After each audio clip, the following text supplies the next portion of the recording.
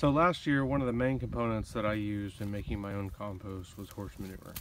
And the problem that I ran into is that a lot of fields that horses eat from and hay that they're fed from is sprayed with a lot of broadleaf herbicides that are meant to kill all plants in that field that have broad leaves. Well, unfortunately, most of my garden has broad leaves. Pretty much everything but corn is a broadleaf plant.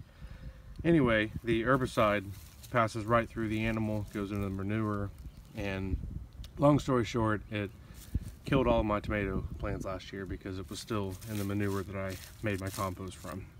So anyway, fast forward to this year, and I don't want that to happen again. So I just bought compost from a local place that makes it from cow manure, and I'm testing it to make sure that I'm not going to have any of the issues I did last year. So what I did was I planted peas in all of these pods.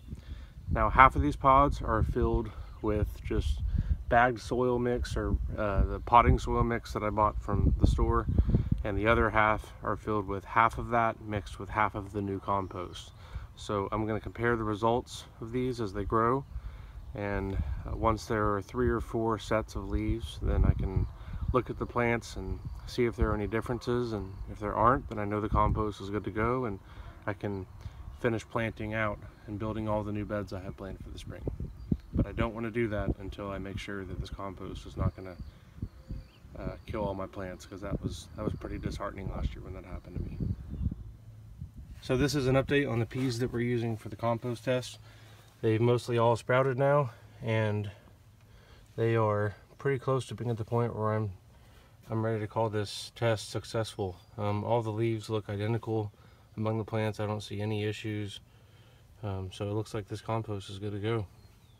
One thing to note is I might wait just 1 or 2 more days just to make sure that some of these new leaves coming out here don't develop any abnormalities, because normally, at least last year with the beans that I saw injury issues with, the first 2 or 3 sets of leaves were fine. It was the, sometimes the 3rd or 4th or 5th set after that that showed symptoms. So although I feel like it's pretty good, I'm gonna wait just at least 1 more day maybe just to make sure that these here fully develop.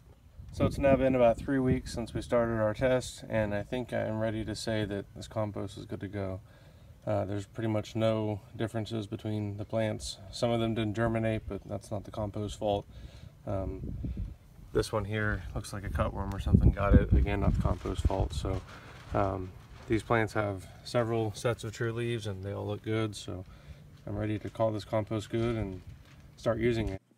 So I know this may seem like a lot to go through, but I promise it's worth it. You don't want to poison your garden like I did last year. So if you like this video and you want to see more videos like this, please like it, share it, send it to anyone you think might be interested. Thanks for watching.